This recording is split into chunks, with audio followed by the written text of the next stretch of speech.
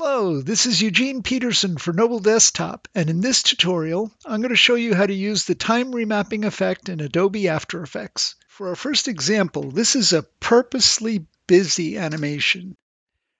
Lots of motion, lots of nested pre-comps, secondary animation. Really busy. The client or the art director indicates that this sequence needs to be shorter. All those keyframes, all that nesting to test. Time remapping to the rescue. So I'll just go over how busy this thing actually is. So if we go into the time remapping composition, we'll see we have a scale transformation null that is scaling this entire animation over time. And we have a nested pre-comp that has pre-comps inside, so nesting inside of nesting. And then we also have the rounded rectangle with a trim paths attached to it. So really busy. And when I think about shortening this 6-second animation to 5 seconds, that seems like a daunting task, except time remapping makes it super easy. Keyboard shortcut is for Mac, Option Command T, and for Windows, Alt Control T. And it places default keyframes at the beginning and at the end of the layer. So to shorten it, it's really this simple. Let's shorten it by 1 second. All we have to do is drag the end keyframe here, set the new workspace, and here we go. This entire animation is now 1 second shorter. How quick is that? I love it. Okay, for our next example, this deals with another type of last minute change. Let's say that the music track needed to be swapped out. And what I have here is an animation with some mountain ridges coming into view. And notice that the ridges come into view right by the markers. So this is kind of like where we would want our crescendos to be. Let's say that we want to change this to 2 seconds, 4 seconds, 6 seconds, and 8 seconds. So we actually have to move the animation to match the new music. We'll add the keyboard shortcut, and we have our time remapping. And it places the default beginning and end of the layer keyframes. Now, all we have to do is place keyframes at these marker positions so that we know that here is where the new ridge will appear.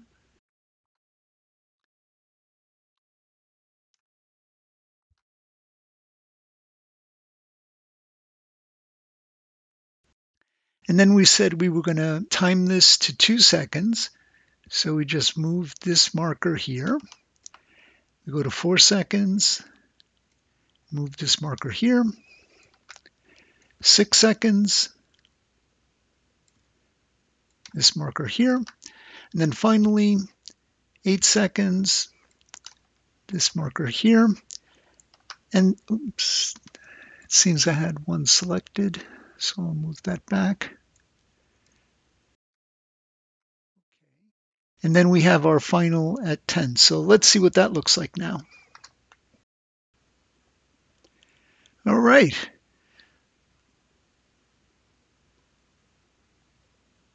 Perfect. Look at that. Right on the money. Music's timing can be rigid. Time signatures, beats per minute, the vibe. These parameters tend to be inflexible for layout. Time remapping even works for audio files.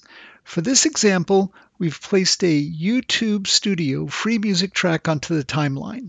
So I'm going to play the beginning part for a few seconds.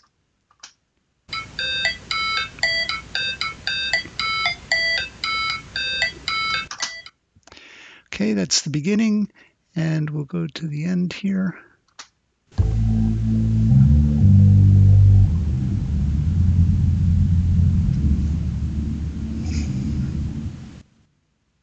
Okay, track that's about 3 minutes long. We're going to add time remapping to slightly adjust the time.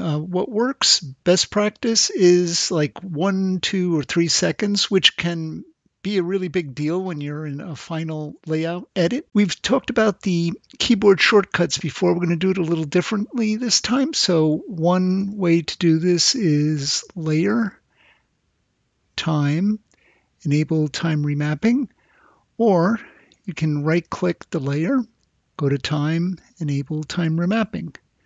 All right, as mentioned before, we're just going to take 2 seconds off.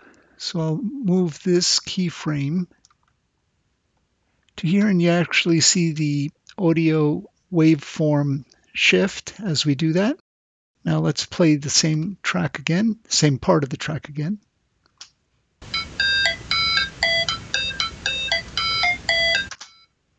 Okay, and then towards the end,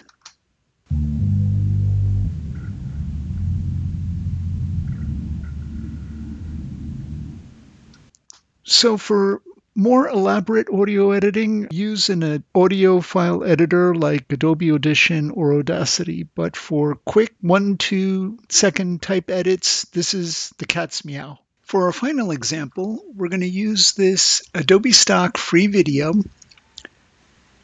I'll play the video.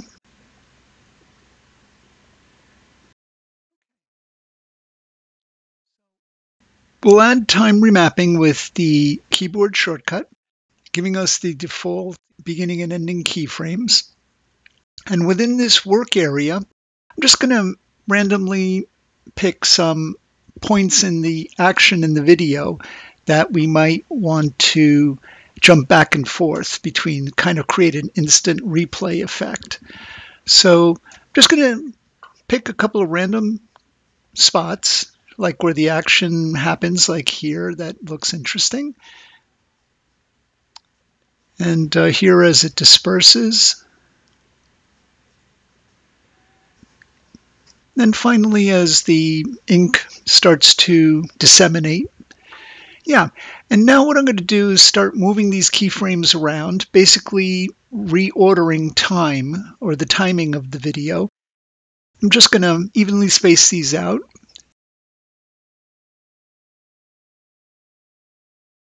And whoa, there you go. Fabulous. Alrighty, that's all for this tutorial. I hope you've enjoyed learning how to use the time remapping effect in Adobe After Effects. This has been Eugene Peterson for Noble Desktop.